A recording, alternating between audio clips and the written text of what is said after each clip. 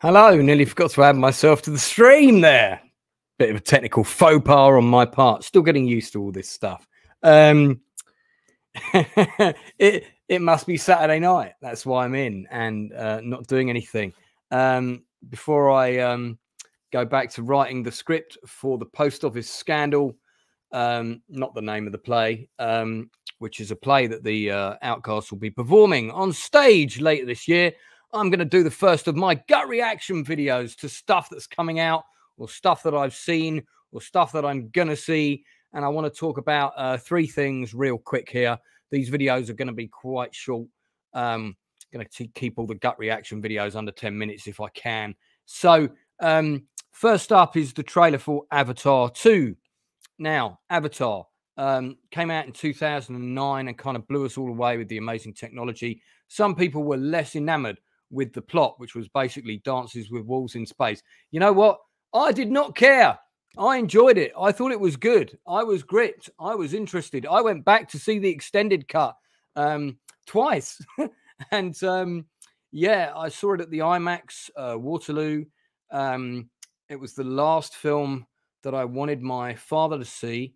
And I tried to arrange for, he was very frail back then, and I tried to arrange for transport for him to come to the movie theater in town. It was quite far from the care home where he was living, and unfortunately those transport arrangements fell through, and he passed away shortly after that. But I was always very taken with Avatar. I thought it was one of those films that makes you want to go to the cinema, that makes you want to see stuff on the big screen. So look, I enjoyed it. I know some people didn't like it. That's okay, man. That's you know, that's art. It's all subjective. But I really did enjoy Avatar. So the trailer for Avatar 2, it dropped about a week or so ago. Now, yeah, okay. I feel like I need to see the trailer on the big screen. I've seen it online. I haven't seen it on the big screen, and I'm guessing that the story is going to be something along the lines of Earth. The bad guys from Earth, they return, and they come back for the unobtainium, the most unoriginal named vital mineral on the planet, and they're going to mine it, and they're going to mine it from the sea, and they're going to create massive oil rigs of some sort, I suspect, and they're going to think we're far out to sea, so we'll be away from the threat of the creatures that live in the wood and the things that fly around in the air, the banshees, and here we'll be able to mine the unobtainium from under the seabed, and that's what we're going to do. And they'll probably have all kinds of new defenses and stuff like that, and I suspect that there'll be some fractures and different tribes. Looks like there's going to be a kid for the main characters.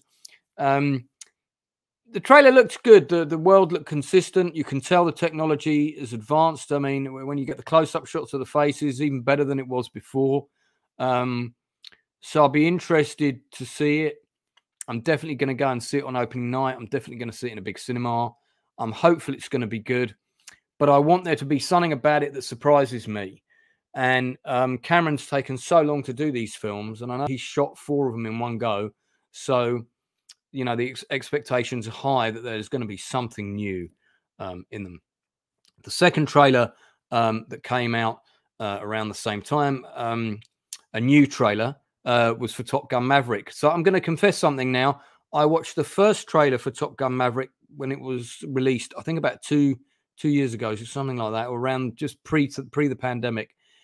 And I knew I wanted to see the film. And once I know I want to see a film, I don't want to see any other shots. I don't want to see any scenes. I don't want to see extended previews.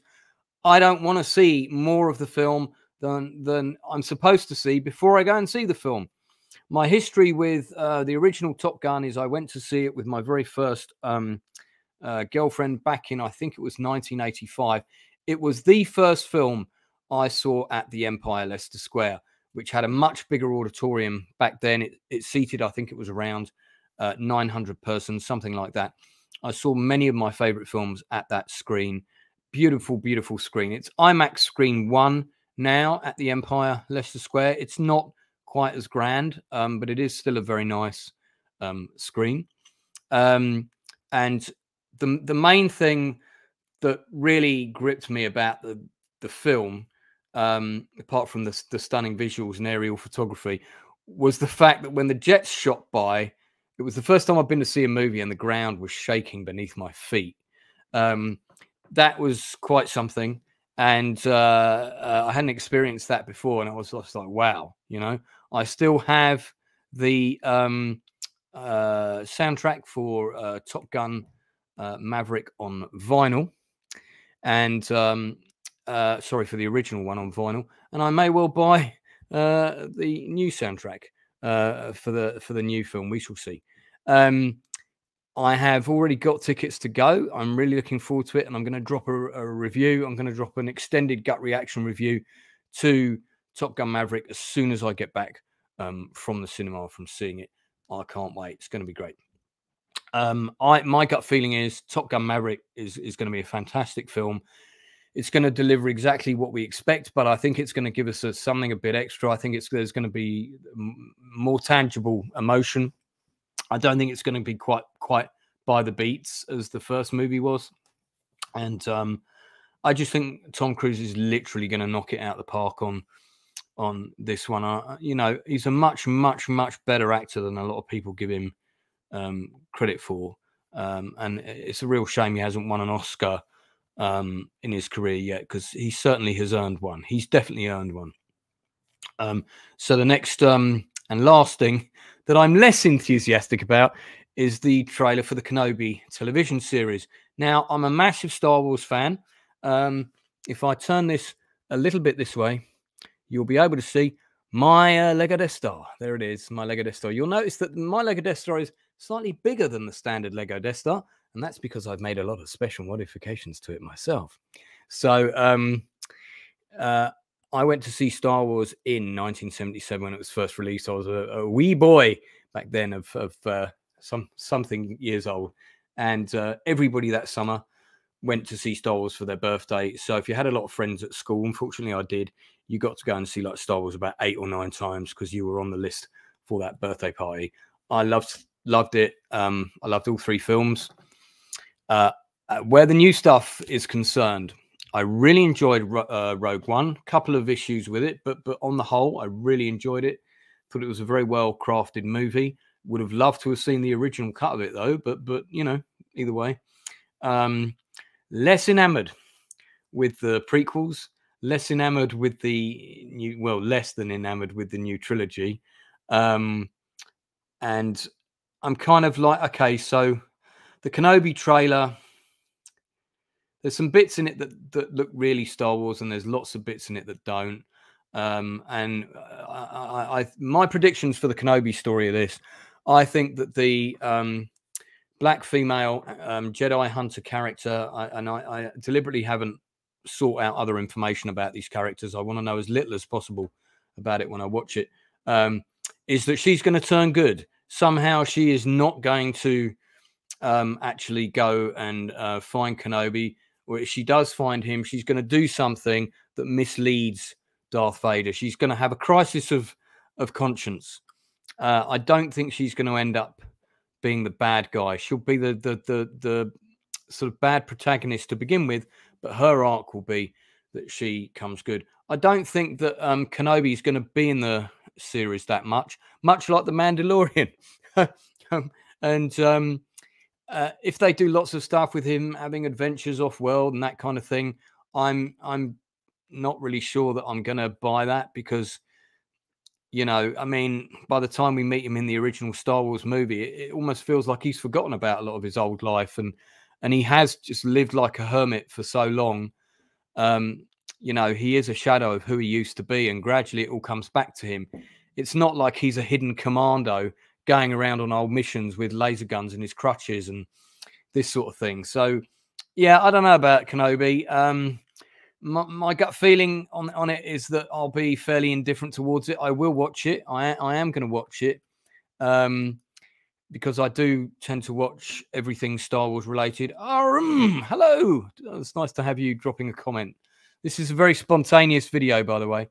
So I am going to watch Kenobi, but my gut feeling is it's not going to be well received, which is a shame because I really like Ewan McGregor in that role. He is the perfect person to play a young Alec Guinness, God rest his soul.